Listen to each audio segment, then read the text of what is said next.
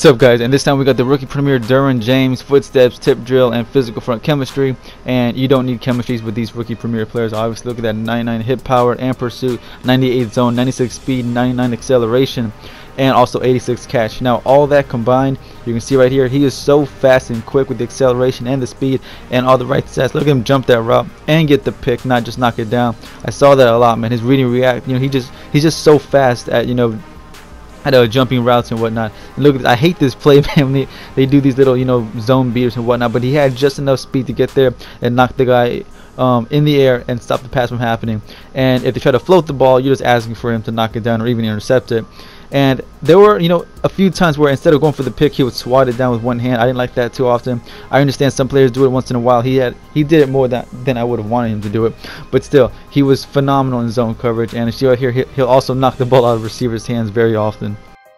Now, even though he does have 96 speed, I would still say the best place to keep him is down in the box. If you want to play him in a cover 2, cover 4, I would say, no problem. And he has all the right stats to do both. But I think you would get the most out of him just because of the way his stats are, to keep him down in the box for exactly reasons like this. Especially with mobile quarterbacks or running backs, he's got the great ratings to knock people down. He did cause 3 fumbles. That was pretty nice. I was hoping that he would have caused a lot more than that, but you know what, I'll take it. And you see right here the speed to chase down almost any running back. He does not have secure tackler chemistry, but it didn't matter because he was I don't recall a single time where someone broke a tackle or even ran him over. He was locking down his side of the field. And oh man, I think I got a good solid, I'm not even gonna lie, maybe 9 hit sticks with him.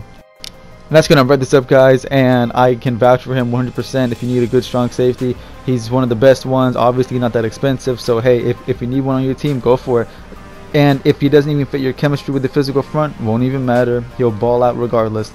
And I've said this in past 2 videos, man, not that many reviews left. Who do I have left? You see, I got Roquan Smith, Hurst, Van Esk, and maybe 1 to 2 more videos after that, and that's pretty much gonna wrap up the year, man. So guys, let me know which rookie premier players are you actually going to take with you to Madden 19. So far, the only set I've done is Derwin James and Barkley.